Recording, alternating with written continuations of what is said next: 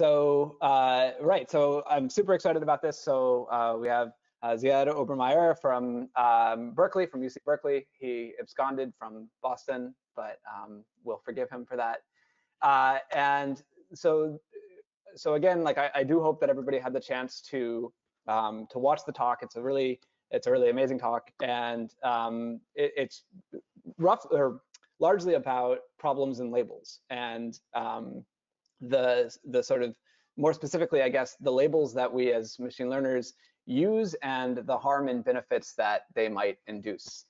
And so I guess maybe what we could do is you could start with, I guess, summarizing that. You talked about kind of two examples, I guess, and maybe you could summarize just the first of these to begin with, in which a sort of a use of a bad proxy ended up propagating racial bias. Yeah, thanks, Byron. And so, yeah, so I tried to, I once was told that good presentations have a story, like, and characters. And so the first character is like the evil character. And this character is an algorithm that was designed to do something that actually is a great thing that we want our healthcare system to be doing. We want it to be anticipating who's going to get sick. And so we want it to be looking ahead and seeing like who's on the edge, who do I need to intervene on now and get some extra help with their chronic illnesses. The problem and the reason, I guess, like many characters, you know, in Greek legends, you know, they're fundamentally a good character, but they're converted to evil by one fatal flaw. And the one fatal flaw in this case is that the way that the algorithm developers, in this case and in many other cases in lots of other algorithms, conceptualize who's going to need healthcare is who's going to cost our healthcare system a lot of money. And that's the fatal flaw, because by using that healthcare cost as a proxy for healthcare needs, you are distorting what the algorithm is predicting. So that label, while reasonable, is both flawed and also racially biased. So it's flawed because, you know, cost is a funny label. It puts together a bunch of weird things. Like at some point, people decided that procedures were going to cost more than someone talking to a patient. So cost builds in all of those weird distortions in how we price medical care. But more importantly, it also builds in distortions that poor people and non-white people have less access to medical care and so generate lower costs.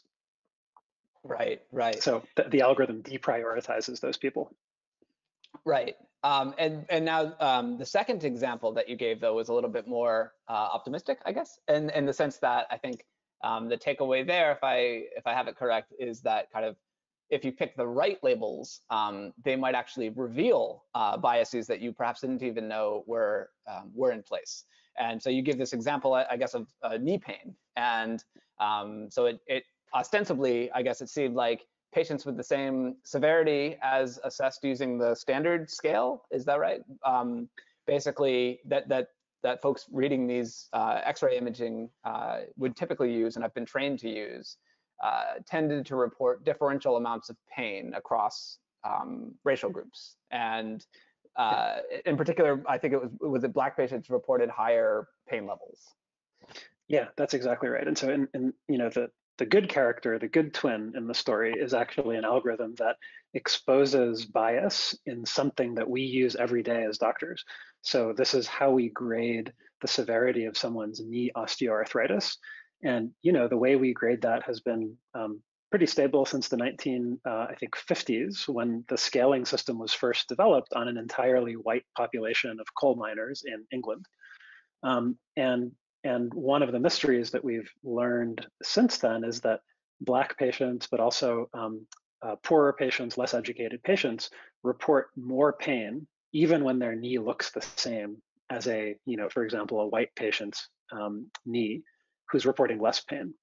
And what the algorithm did was, instead of learning how to just spit back out what the radiologist would say about that image, the algorithm was trained instead to predict the patient's experience of pain. And by doing that, it actually found features in the knee X-ray that were far more predictive of Black patients' pain, and so actually give an organic basis for some of the pain that I think a lot of people had been thinking was psychosomatic or related to stress or things outside of the knee. And like, this is perhaps a very silly question, but is it possible that, like, I guess if you tried to predict, let's say, race from the knee image, would that be possible? Yeah, it's a great question. And so in the paper, which hopefully will be out soon, and I should say this is all done.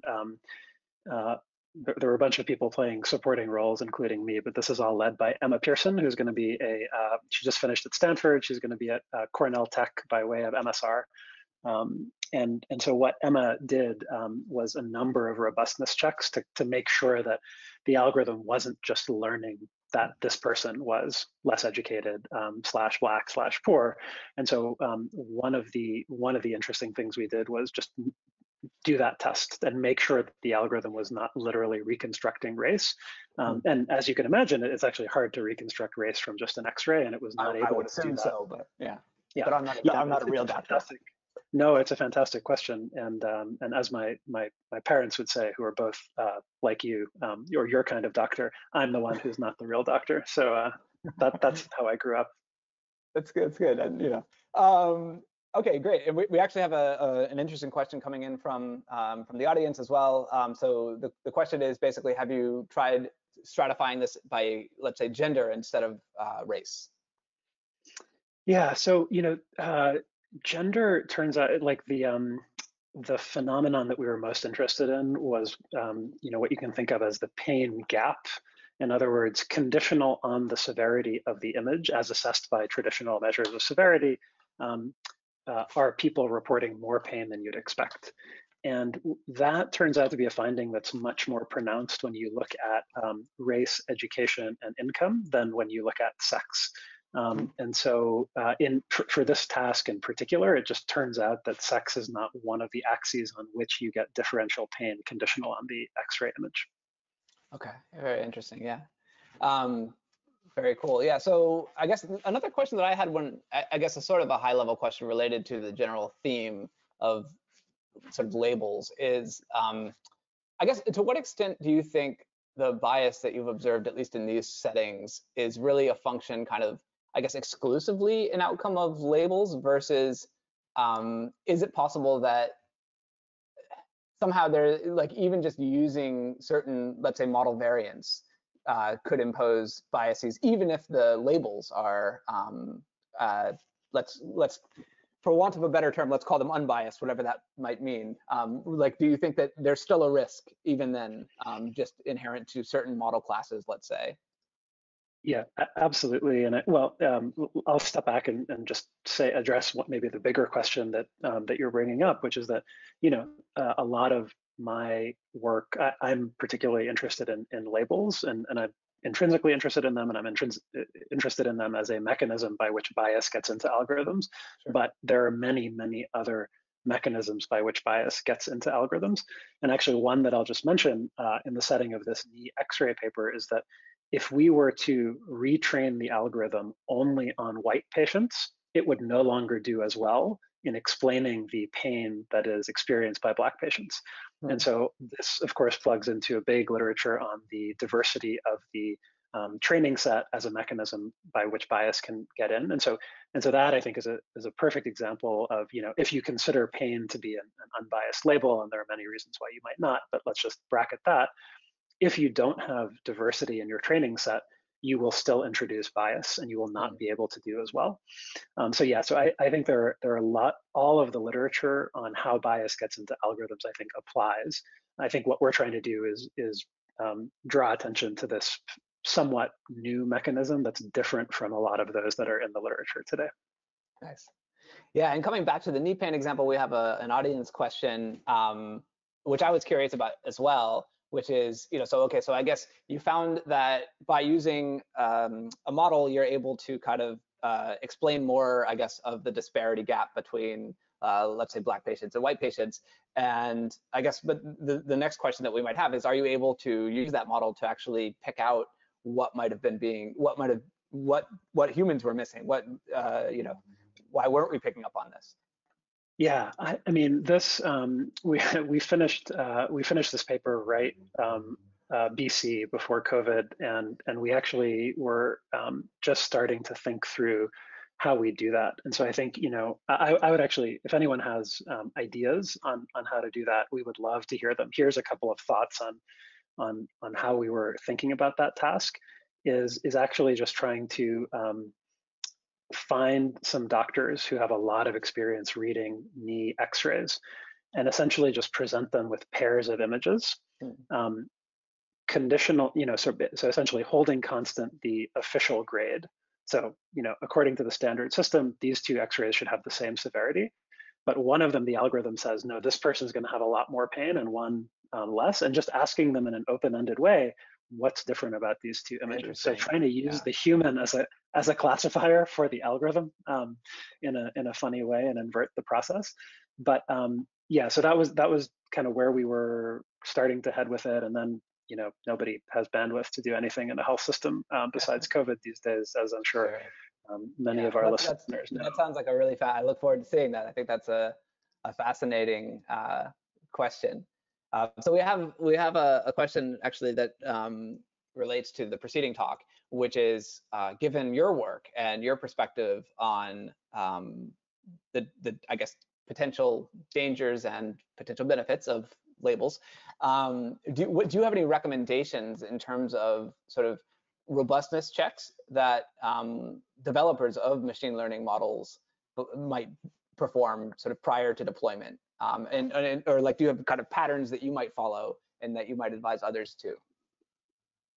Yeah, so this has actually come up a lot. We were lucky to get a lot of publicity and attention from that initial study, and what we tried to do is turn that into a set of collaborations with health systems, with algorithm developers, with payers, and in some cases with federal and state regulators, to essentially try to come up with some kind of playbook that's a structured way to approach that exact question.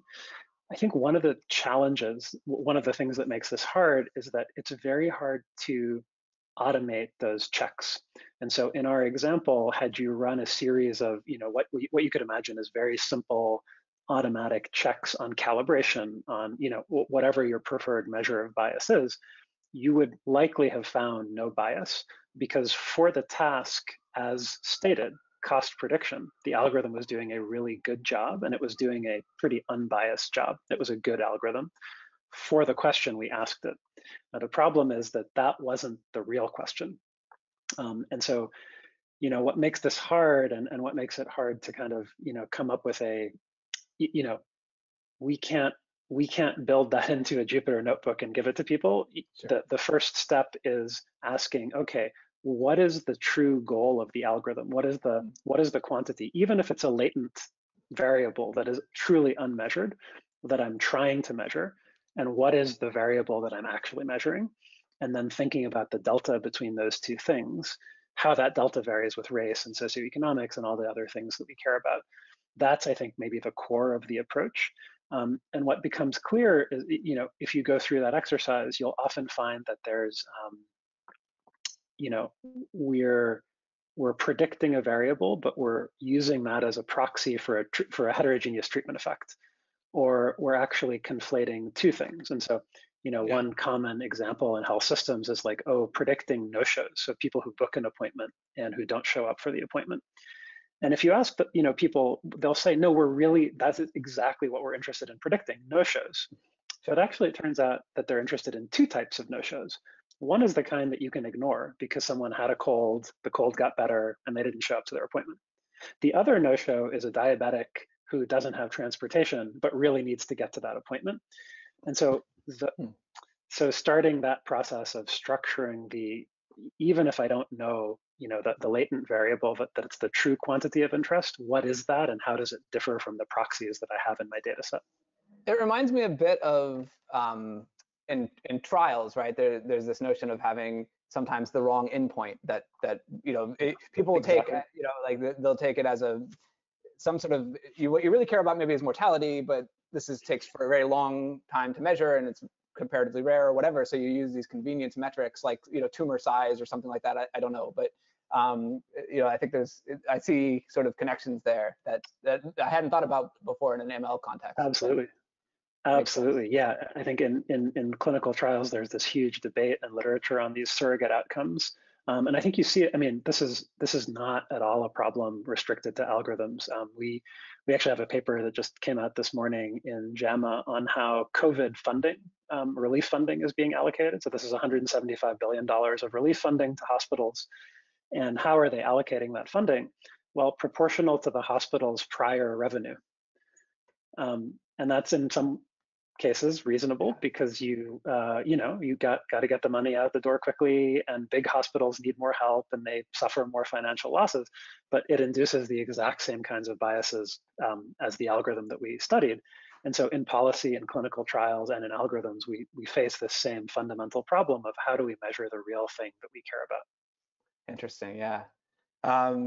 Yeah, so I have two questions from the audience that I'm going to try to combine. I think they're related, at least in spirit. So one is about sort of how do you address, I guess, your own as the modeler or as the person asking the questions? How do you address kind of your own biases, right? Like, so you pick these specific kind of demographic characteristics or what have you that you choose to investigate, I suppose, and that perhaps that has its own bias in what you select to look at. And a related question that somebody asked is basically, were there any, I guess, diverse members on the team, right? Or and I guess these are questions that are sort of are complementary.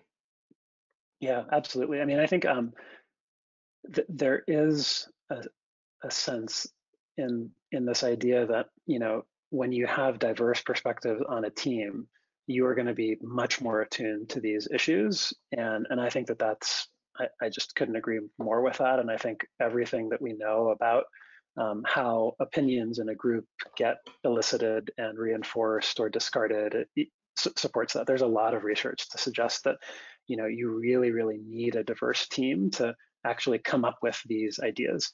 At the same time, I think I don't think that's radical enough. And so I think that needs to be combined with a lot of additional, I'd say, training and attention to these issues. And so, it's hard to overstate the scale that these biased algorithms were operating at in our healthcare system. So they were being made not just by one company, not just by companies, by academic groups. They were being purchased by hospitals. The people who were making and consuming these algorithms included many people of color, many people with deep commitments to diversity and to population health and equity. And that was not enough to make this connection and to prevent these algorithms from getting to the scale they got to. So I could not be more supportive of the idea that we need very diverse teams. We need to build a pipeline to make sure that we are getting diverse people into the pipeline. But I think that needs to be combined with more awareness of this long literature in social science, in anthropology, in many disciplines about how people access care, trust between patients and providers. Like there's no substitute for that deep investment in the knowledge, both on the algorithm side and the social science side and the clinical content side, that I think has come up a lot in this conference already. Yeah, no, that's makes sense. So we also have a comment which I agree with. I think that is basically talking about how this label problem, for example, it's kind of a result of, I don't know, just sort of historical accident in some ways. I mean, the fact that the way to assess the images was done the way it was. In this particular case, maybe it's not likely to meet a lot of resistance, but for many cases, the concern, like changing that, I mean, I don't know if that's true, but I can imagine that's true. And I guess in many cases, there will be a fair amount of kind of structural resistance to changing the way that we sort of think about these things. And I guess, like, maybe at a high level, to what extent are these technical questions versus, I guess, really more sociological questions about the sort of way that we practice medicine? Yeah, I mean, I don't think I'm at all qualified to answer this question. So we'll just say that this is an off-the-cuff opinion. I think that, every field has resistance to change.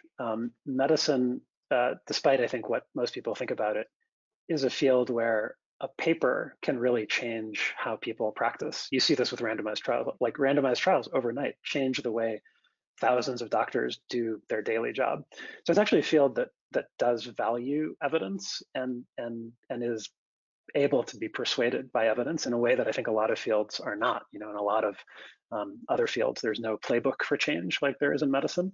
So I'm optimistic, and I think the reason I'm particularly optimistic about these label problems is because, and I'm not saying this is a general phenomenon, but at least in the cases that we've studied, there's really not a huge trade-off between efficiency and equity.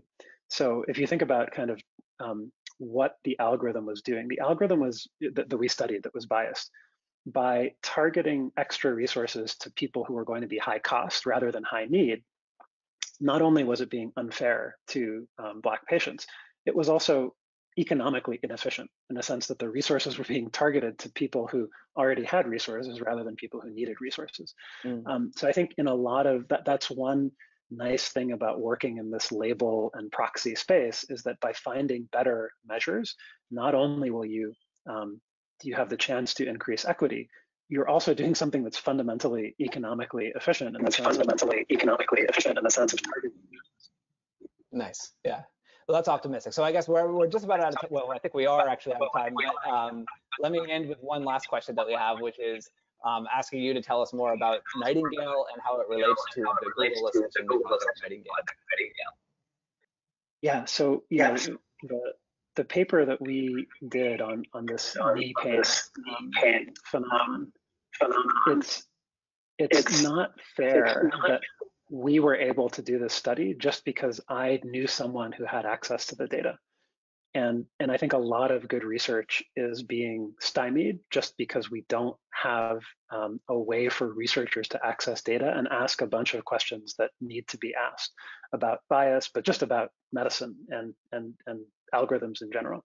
So Nightingale is a nonprofit that I'm building with a fantastic team of people that is trying to solve that problem. So we invest in helping health systems build up their own data resources internally so that they have better infrastructure. And in exchange, we get a de-identified version of a data set that's focused on images, waveforms, like these kind of high dimensional data that I think are, for me, the most exciting part of my work. And we put those on a cloud, and we make it incredibly secure, but also incredibly, or at least as easy as we can for a researcher to, with one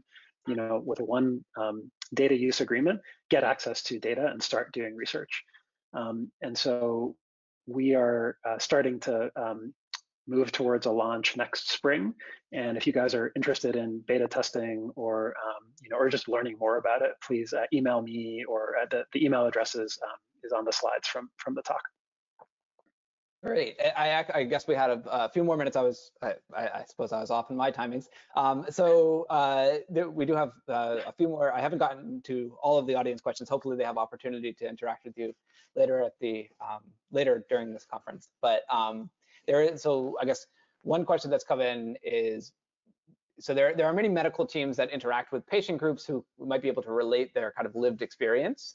And I guess the question is, do you think there are other ways to include their information? So in terms of sort of maybe that manifesting in better labels or better questions for the caretakers, I guess, to ask.